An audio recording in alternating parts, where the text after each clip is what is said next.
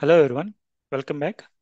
In this video, I will cover the SQL interview question posted by one of our subscriber, Chandan.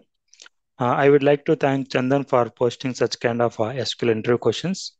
So it is really helpful for someone preparing for interviews. So if you look into the question, we have an input table with ID, timestamp. We can see date along with the timestamp, and we have employee IDs available here. So if you look into the expected output, so we should give the total weekend working hours. So for example, if we take a employee ID 17 February 2024. So this is a Saturday, which comes under weekend, starting from 8:40. So that is the login time. And if you see the logout time, 18:04. So which means 9 hour 24 minutes. This is nothing but a 9.4 hours. So that is the output we'll get for employee ID 17. And similarly for employee ID 10, so wherever employee ID 10 is working on a weekends, that is a Saturday and Sunday. So only for those dates, we need to find out our working hours. So this is the expected output for employee ID 17. We should get 9.4 as a working hours. For employee ID 10, we should get a 29.55 as a working hours, the total weekend working hours. So let's see how we can solve this. We have employee table here with the columns ID, timestamp, and employee ID. So we'll see one by one step how to solve this question. So starting with, I just want to filter out only weekends, that is a Saturday and Sunday. So to filter out only weekends, we should know what is the weekday. So to find out a weekday, we can use a function called DATEPART. So by using this function, we should go input. I want to get a weekday, so I will be giving here DW. So that will give a day of a week, and we need to pass a value as a column name. That should be a ID. So from the ID column, we should get what is the weekday, right? So this will give a weekday by using a DATEPART function. So let's execute this query. Now you can see, so it is giving the weekdays numbers 7, 3, 1, all these things.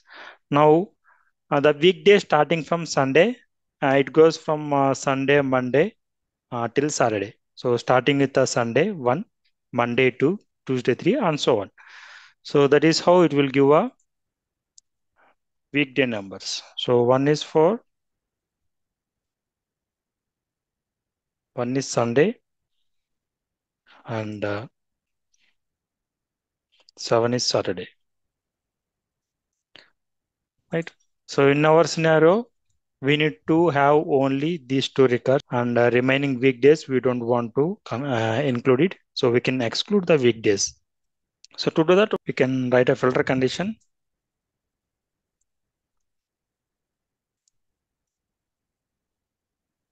1 comma 7.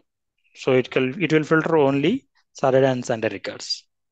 Now you can see out of all those records, these are the only dates: 13 1 2024, 11 2 2024, 17 2 2024, and 23 2024. So these are the only records which belongs to weekend. Now the first step is done. So we find out the only weekend dates. The next step is we need to find out the duration of each and every day. Now if you look into 13 January, so starting from 9:25 work till 19:35. What is the duration? What is the duration of hours?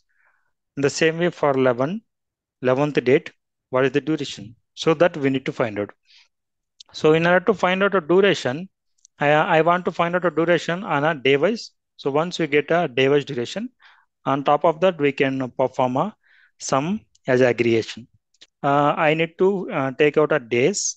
What is the date from it? So from this 13 should be a date, and from this 11 should be date, and from this 17 should be date, 23 should be date.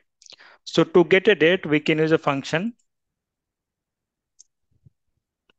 day of ID, okay, as day. Now let's see here. We got a dates. Maybe I can remove this function now here. We just use this condition in filter. So we are good with that. So day as a date. Now you can see here, these are the dates we are having. 13 is the date. 11 is the date, 17, 23. So these are the dates we are having, right? So now, once we get the date, what we can do is for this particular date 13, what is the duration of hours? How many hours he worked? And for date 11, what is the duration of hours he worked? Okay, for date 17, what is the duration he worked? So all these things we can calculate one by one, but we need to perform based on a employee ID, particular employee ID on a particular day, how much hours he worked, that we need to find out. So to do that, we can apply group by on top of it. We can give a group by employee ID, and date also we need to give particular date. For a particular date, how many hours he worked, that we need to find out. So that is the reason I'm giving a employee ID day as well. In case we can see the same date for multiple months, we can also include in the group by, we can also include month as well. In our scenario, all the dates are unique. So I'm going with only group by employee ID date. So that is a group by, these two we are performing here. The same thing I will be giving in the select, okay, employee ID date. Now from this, what we want to find out? We want to find out a duration. For a particular employee, for a particular day, what is the duration? So that we need to find out. So on top of this, we'll be using a function called date difference, right? So date difference is the function we are using. By using a date difference function, I will try to find out a duration starting hours and ending hours. What is the duration in between these two?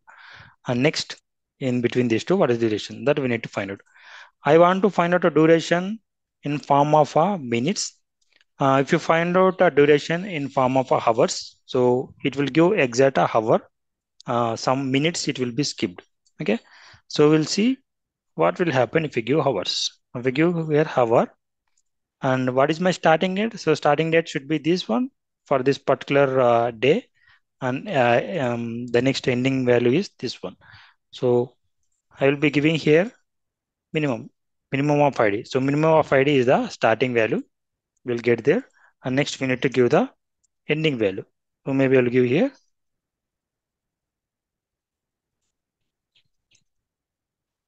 maximum ID. Okay. So these will get the hours, how much hours difference we are having, considering minimum value as a starting value and maximum value as a ending value. Okay. Now if I execute this one, now say it is giving 10, 10, 10. So it is giving the exact hours, but some minutes are skipping. So we want to get a minutes as well. So instead of using hours, we can use here minutes. By using a minute, so we can find out a duration of minutes. From this, we can calculate the hours. So we can divide it by 60. So this will give the exact hours along with the minutes. Now I can see we are getting the value as a 10.21, 10.1, 9.4, 9.6. So for employee ID 10, for a particular day, 11th date, he worked for 10.2 hours. Similarly, for the same employee ID 10, for 13th date, he worked 10.1, so on and so on. So for that particular employee, for particular date, so this much hours he worked. Now, if you want to get a particular employee total hours, on top of this, we can group by employee ID and we can find out our aggregation sum. Okay. So maybe this I will be considering as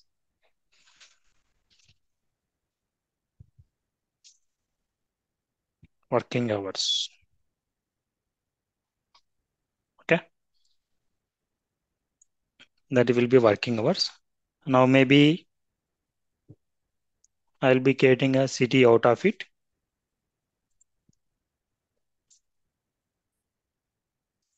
Right. So on top of this, what we'll be doing, we'll perform group by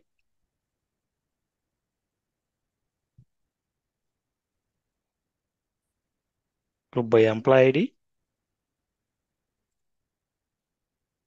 employee ID wise, the sum of working hours.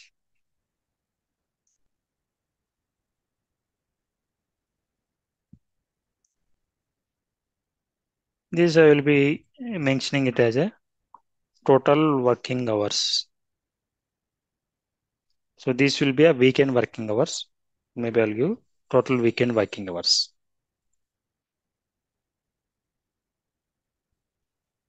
That's it. Now if you execute it, you can see for employee 10, the total weekend working hours is 29.54 something. And for employee 17, the total weekend working hours is 9.4. Now in case if you want to do a rounding off to two decimal points, so we can use function called round. So by using a rounding off, we can round it off to two decimals only. Now say it is 29.54, it is 9.4. Okay. Now if you want to start this result set, we can use order by total weekend hours. Right. So in this way, we can solve this. Functions may change in MySQL. So right now we are using a Microsoft SQL. In Microsoft SQL, we can say functions. These are the functions we used. But in MySQL, the functions wise, there will be a little bit different. So we can see what functions we can use for MySQL. Okay. So that is pretty much we're having for this video. I hope you like the video. Thanks for watching. Please like the video and subscribe to the channel for more such kind of intro questions and answers.